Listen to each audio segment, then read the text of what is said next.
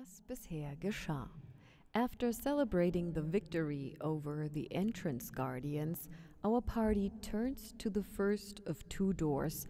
One is already slightly open. Scouting out the room reveals two open chests and a pair of dwarven footprints, even more evidence of Orvo and Ergen's visit. The next door being tightly sealed, Mundo pulls out his trusty crowbar, Denise. With a slight struggle, the stone barrier cracks open. Mundo cautiously sends his spectral servant Charles in first to investigate. After looking at the area, which seems to be an old weapon forge, Charles sees nothing but broken tools and rubble, and a pair of wiggling feet sticking out from under a rock pile. Mundo orders Charles to investigate the feet further, not just by a simple look, but by a light tickling.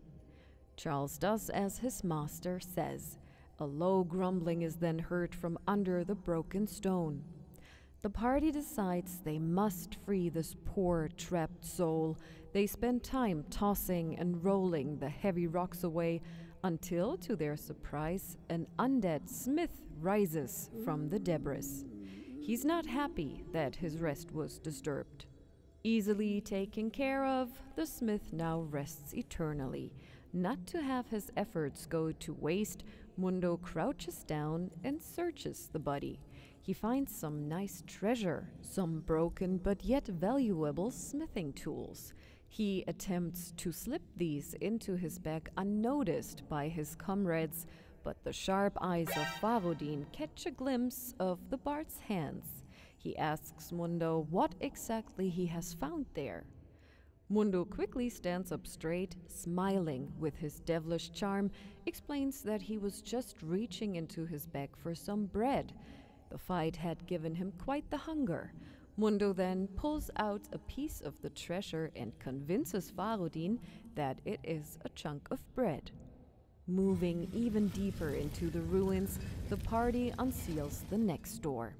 As they do this, a stench of death and decay hits them, like a kick from a giant.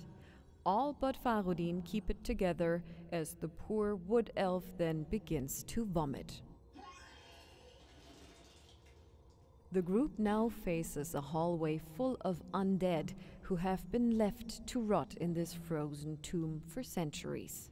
Rook jumps in and starts his work, slamming and stabbing the mindless enemies, while Farodin takes careful aim with his bow and Mundo gracefully strikes with his rapier.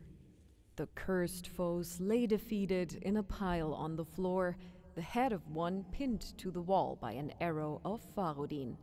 Their confidence is high. They then set their efforts on the next door. This one proves to be more difficult than the others. Mundo jams Denise into the door crack and ties her off with his tsunami strap. Now all three step back and pull together. This does the trick. The door shifts open, releasing some of the most challenging enemies the group has faced yet. They have disturbed 4 magical swords.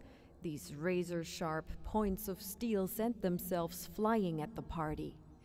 Swooping around the heroes like a swarm of angry hornets, the swords make strike after strike, hit after hit. Mundo has his favorite man blouse ruined. Farodin takes a double step to the leg, but Rook shrugs off the strikes like the annoying pets they are. Luck is on their side though. A few missed blows from the swords open up the opportunity for a counter-attack, and the party is able to shatter every last one of them.